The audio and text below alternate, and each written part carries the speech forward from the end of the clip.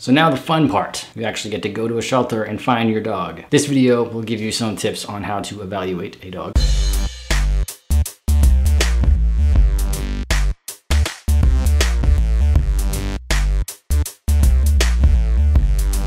Something to be aware of is that being stuck in a shelter is kind of a shitty thing for a dog to go through. Big surprise. So understandably, their behavior might be a little bit off. A lot of times dogs don't really show their true personality in the shelter. So our big objective with this video and with this evaluation method is to determine as best you possibly can if the dog you're looking at is relaxed enough to show you who he really is, or if he's behaving abnormally. Like, is he truly calm and easygoing, or is he shut down? Is he energetic, or is he frantic?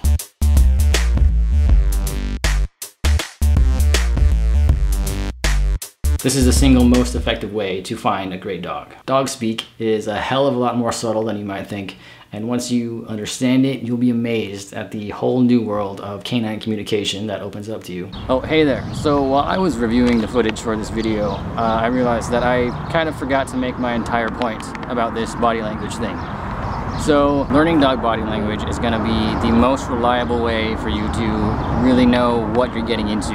What happens a lot at shelters is shelter staff will introduce a dog to a potential adopter, and this trained staff member is watching this dog say all kinds of things about who he is and how he's feeling, but the adopter doesn't always realize the dog is saying anything at all, or worse, they think he's saying something he's not. The most common miscommunication is the difference between a dog who is shut down and a dog who's calm. They kind of look the same if you don't know what you're looking for. A dog who is shut down means he's so afraid or so intimidated that he has just stopped moving, pretty much. He might just be sitting still, he'll be moving very slowly, and a lot of times an adopter looks at this dog and says, oh wow, he's so calm and relaxed. Now, this dog is the opposite of calm and relaxed, and once this dog gets out into a home, you might start to see his true personality. My dog is, not my dog, but my shelter dog. There he is. His name is Bear. Hey, come here. Come here. The camera's weird, I know.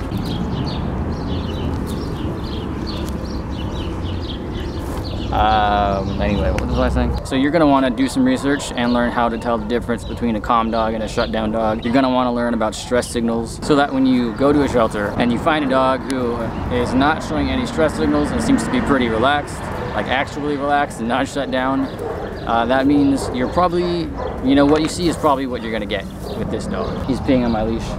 Thanks. Now that's not to say that you shouldn't adopt a dog who's showing signs of stress. A lot of times those dogs will be perfectly fine when you get them out of this crazy place.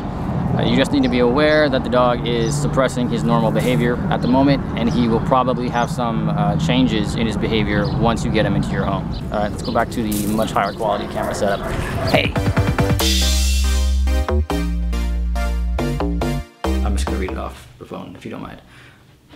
First thing to pay attention to is the way the dog holds himself. A dog who is feeling pretty good will have no tension in his body. He'll move around a lot. Even a calm dog will move around a lot. He'll be kind of wiggly in the shoulders and in the spine. Look at the face. The ears should move around a lot. His eyes should be almond shaped, not too wide.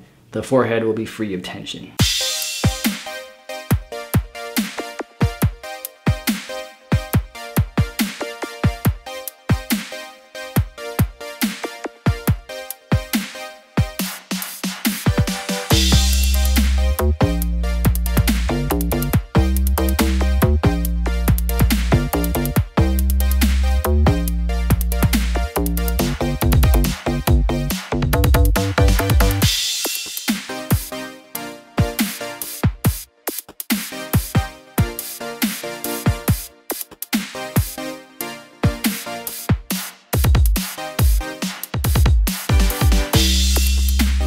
A dog who is uncomfortable may be very slow and very still. The eyes may be wide enough to show you the whites of the eye. He'll be tense all the way through his body. He might yawn a lot, he might blink slowly, or deliberately turn his head away and then back.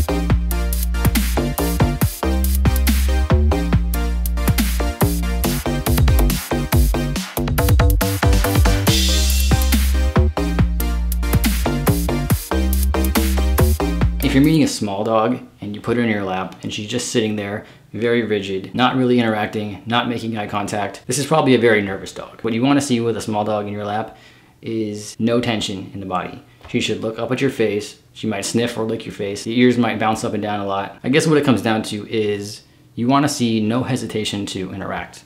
Like if she's just sitting there ignoring you when you talk to her or ignoring you when you offer your hand to sniff, she's probably very tense, not calm, not calm.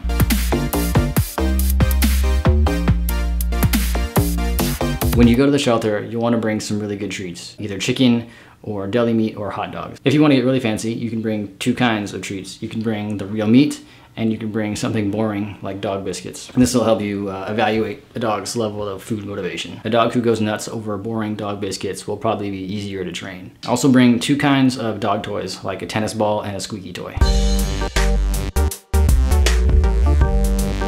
Bit of a disclaimer, you'll always want to follow the shelter's lead on the meet and greet process. Some shelters have a much more structured process than others do. I'll tell you my method, but of course, always follow the shelter's lead.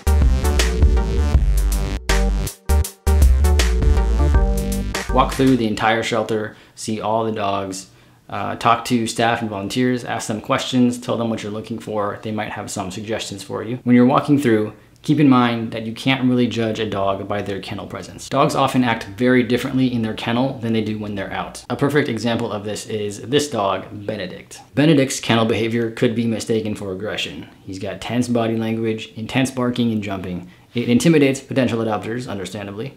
But when I took him for a walk, he was a totally different dog. He's highly food motivated, he loves people, and he stayed relaxed and focused on me despite all the distractions. Benedict would make a great agility dog or pet for an active family. So don't be afraid to give a chance to a dog who might seem a little bit crazy in their kennel. They could be a hidden gem. So now you've got a potential candidate out of his kennel to meet him. The dog may need a moment to stretch his legs or sniff or go to the bathroom, so give him a chance to do that, and then call him to you and introduce yourself. After the initial warm-up, offer toys and treats. Many dogs will be too distracted by the overwhelming environment to play with toys in the shelter, but you will find a lot who are very excited by the toys you offer. These dogs are often good candidates for agility or other dog sports. When you offer food, most dogs will take real meat treats. Lack of interest in real meat indicates that the dog is too overwhelmed or too afraid. But if the dog shows a lot of interest in these treats you're offering him, if he ignores all the other distractions in favor of the treats, or if he is just as excited about boring dog biscuits as he is about real meat, this indicates a highly food motivated, easier to train dog. Does he pay attention to you despite the distractions? If you have a dog out in the play yard and he wants to focus on you despite all the exciting stuff happening around him, that's a good sign. It indicates that he might be easier to handle, might be easier to train. So now that you've had the chance to politely introduce yourself, it's time to get a little bit rude. Gently grab her ears, her tail, and her paws. Stand over her, lean over her a little bit. Some dogs will be uncomfortable with this, but the best family dogs won't mind at all. If you're not comfortable handling the dog this way, ask a staff member to do it.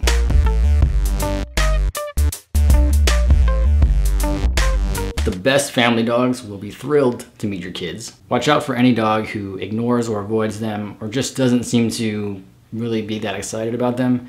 This could just be his way of telling you that he's not a kid person. Dogs sometimes act differently in different environments. So if the shelter has, for example, an indoor meet and greet room and an outdoor play yard, ask the staff if you can see the dog in both places. He'll probably pull on leash, which is fine. You can't really expect perfect leash manners in this chaotic environment. My dog is barking downstairs. Speaking of chaotic environments, just take note of if the dog seems to pull too much for you. Like, is he dragging the staff member around? Is this dog going to be too much for you to handle? You're also looking for signs of aggression or fear. Does he lunge, bark, growl, or cower at passing dogs or people?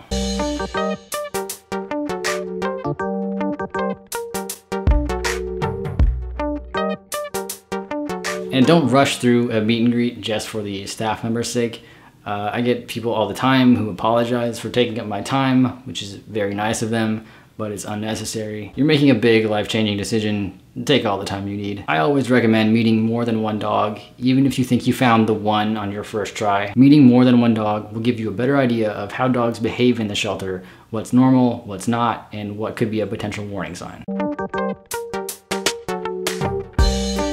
Now you have a good idea of what you're working with. You've maybe found some dogs that fit your criteria. You've ruled out some dogs that have your deal breakers. There is no perfect evaluation method. After all the careful preparation you've done, it usually comes down to a gut feeling. Sometimes a dog is perfect on paper and he fits all your criteria, but you're just not feeling it. You're looking for a hell yes, not an I guess. And if you don't find one you really connect with, it's fine to take some time to think about it and come back later. So that's about it. Hopefully this video series will help you find your dog. And if it does, feel free to let me know. I'd love to hear your story. And of course, once you have your dog, we've got plenty of resources over at 3lostdogs.com to help you get them settled in.